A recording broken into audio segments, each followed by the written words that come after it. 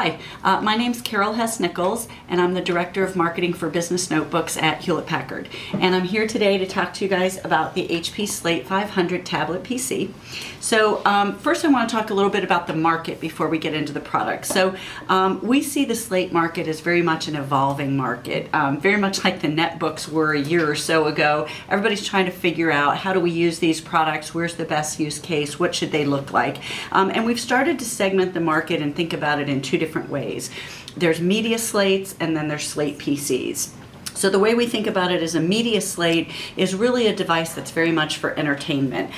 You can go out and watch movies, you can listen to music, you can look at your email or surf websites or things like that. When you have a Slate PC, it's really more like a full functioning tablet PC. It has a Windows operating system on it, you would run Office applications on it, and you'd have touch on both of those, but you might also have pen touch capability on a Slate PC.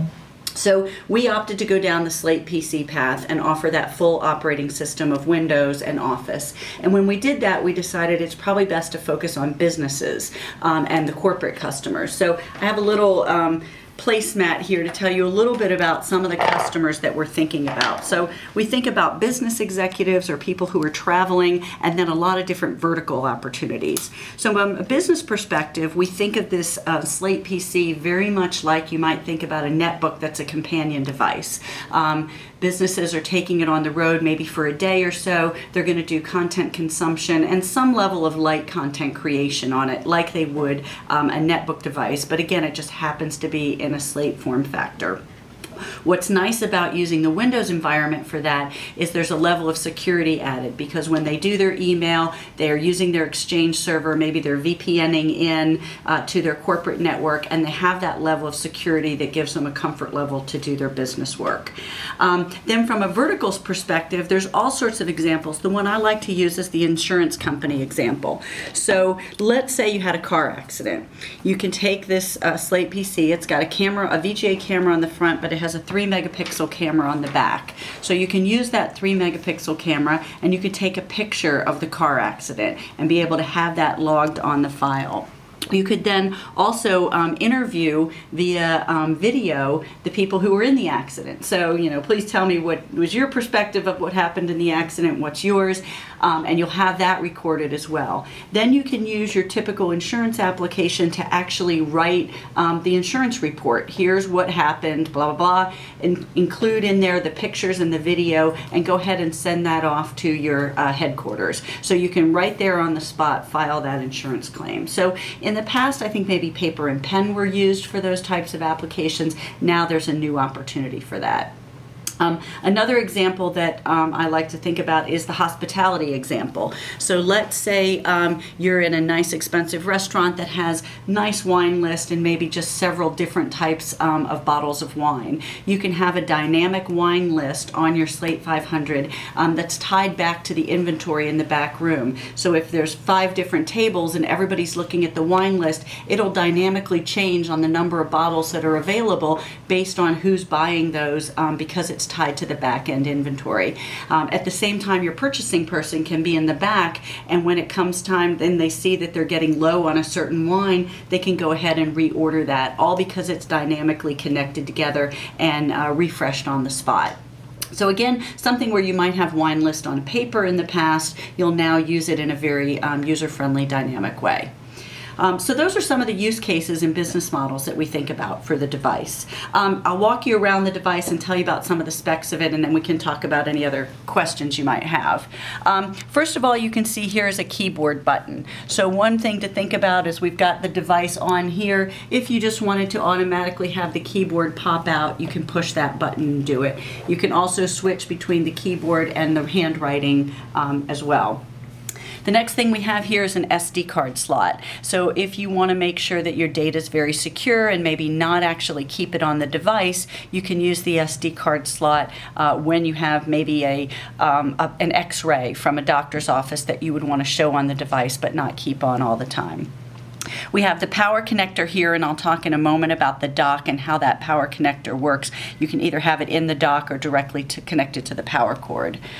Here we have a headphone jack. This is the on-off switch that we talked about earlier. Is there a sleep switch, or is it just either on or Yeah, off? and it actually will lock for you too, so Okay. you can work on you know, making sure it's secure and you don't accidentally turn it off. So when you Yep. turn it off, it turns off, or You can does do it go it- into a sleep state? You can do it just, you can set it up just like you would any of your other Windows Okay. type uses, right?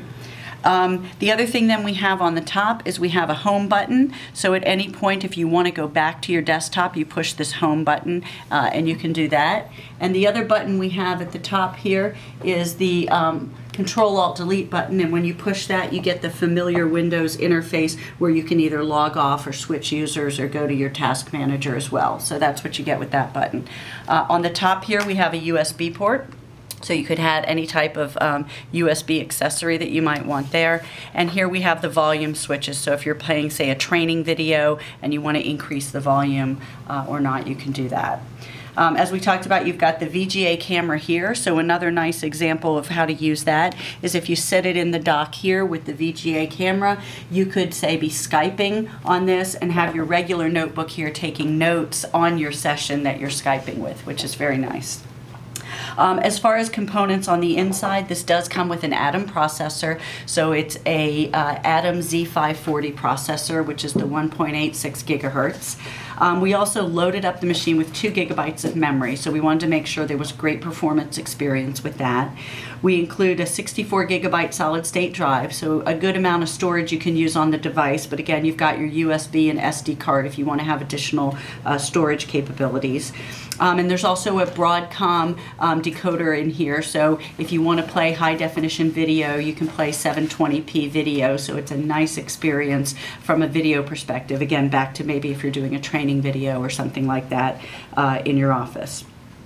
It weighs 1.5 pounds, so it's very light and very nicely balanced on the unit itself. From an ID perspective, you can see on the back we have a rubberized back coating here that's also textured, so it makes it very nice to grip and hold while you're using the device itself.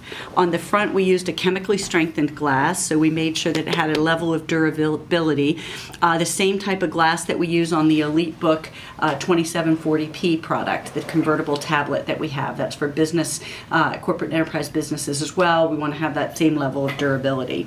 And we also have a nice square band around the edge here. The idea here is also for durability. So if it was tapered, it might look a little bit thinner, but it might not be as durable if it fell on one of the edges. So we wanted to make sure it had a level of ruggedness to it. In the package together, you'll get the HP Slate 500 PC. You'll also get the Slate dock, as well as the carrying case called the Slate Folio, and the pen that comes with it. One of the nice things about the Slate dock that you'll see is there's also 2 USB ports here, and there's also an HDMI port. So you could connect that up to your TV. You could use a dongle to VGA and connect it up to the projector in a conference room for your business. Great to have the USB ports because you can hook a USB keyboard or a USB mouse to that, but of course it has Bluetooth as well, so you could hook wirelessly if you wanted to. But a lot of alternatives when you've got a total of 3 USBs on the device itself. That's the power? That's the power, okay. Right, exactly.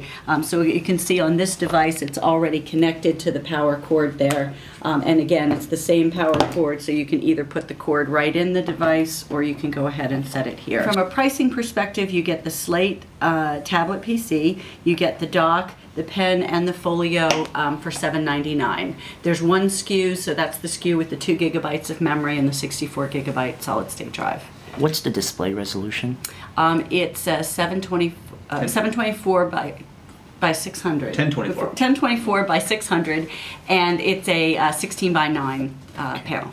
And are there 3G options like AT&T, Verizon? So right now we've gone with Wi-Fi as integrated on the unit itself. We have the USB port so that they can put a dongle on there, and that way customers have their choice. If they want to go with Verizon, AT&T, whatever, they have choice on that. And is the one. battery replaceable?